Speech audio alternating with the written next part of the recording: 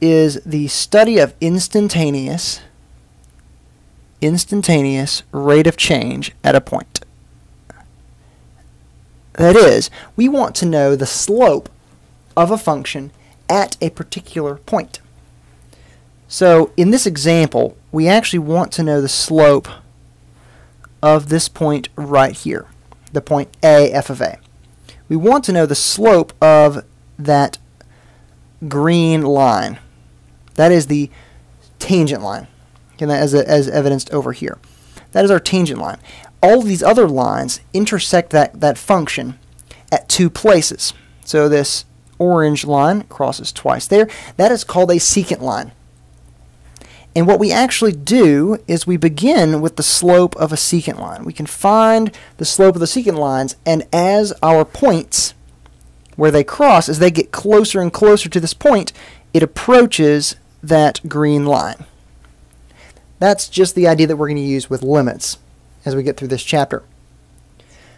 So let's estimate in example 1 the slope of the tangent line, or the rate of change, to f of x equals x squared at the point x equals 1.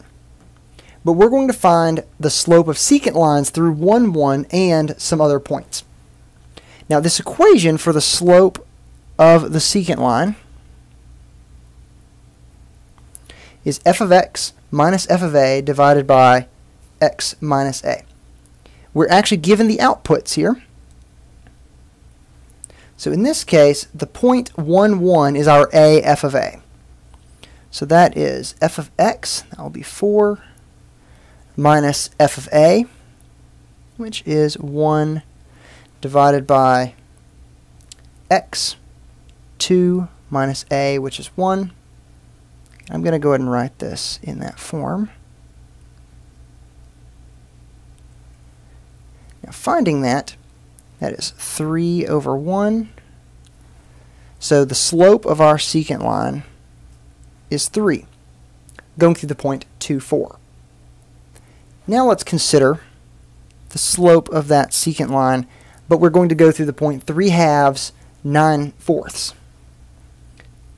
F of x minus f of a divided by x minus a.